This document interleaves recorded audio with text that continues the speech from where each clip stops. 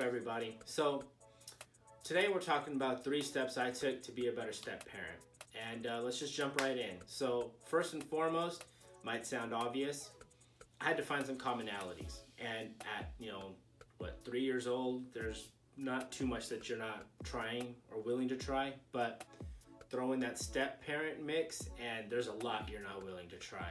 Or it always ends with, well, is mommy going? Well, is mommy going?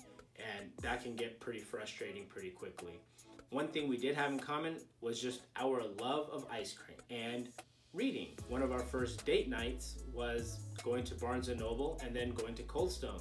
Now, in finding commonalities, the second step I took was not forcing it. So it's not like it was just like this epiphany of, oh yeah, let's do this. Let's go to Barnes & Noble and let's go get some ice cream. No, it took a lot of time to get there to where it was just her and I.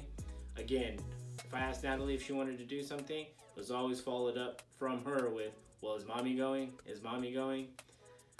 Yeah, rough times. But I realized I couldn't force it. I couldn't force that relationship. It had to be on her time. It had to be when she was ready. And sure enough, she asked me one day if we could go to Barnes & Noble and get a book. And I was all for it, seeing as how I had asked her, 45 times before that if she wanted to do that. But sure enough, eventually she did. And again, it just became this consistent date night that we did for a number of years. And we would head out Thursdays. The Thursdays was our date night. And we would go hit Barnes & Noble, grab a book, and then we would go and get some ice cream afterwards at Cold Stone. And it was in the same parking lot, so it was even better for us. Instead of having to drive to one place and the other, we could just park at one spot and walk to both. And then honestly, walking to both of them just gave us time to get to know each other, talk, have fun, joke around, and it's just been great.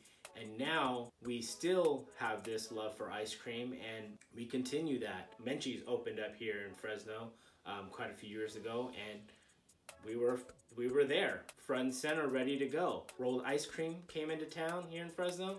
Again, front and center. There's a new rolled ice cream spot opening up that we're gonna go hit probably in the next few days. In those steps, finding commonalities and not forcing it. The last step that I took was I never gave up. I never stopped trying. I never stopped asking if she wanted to do things. I never stopped asking if she wanted to go out. I never stopped asking if she wanted to hang out, if she just wanted to go to the park, or if she wanted to play a puzzle, anything.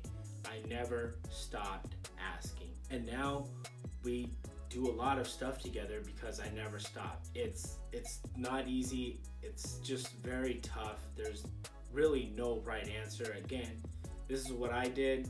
Hopefully it helps you. I never wanted her to think that I was stopping or that I wasn't going to continue to try to do things with her. Now we have date nights and we do go out, and she is a huge steak fan. But like I said, I never gave up.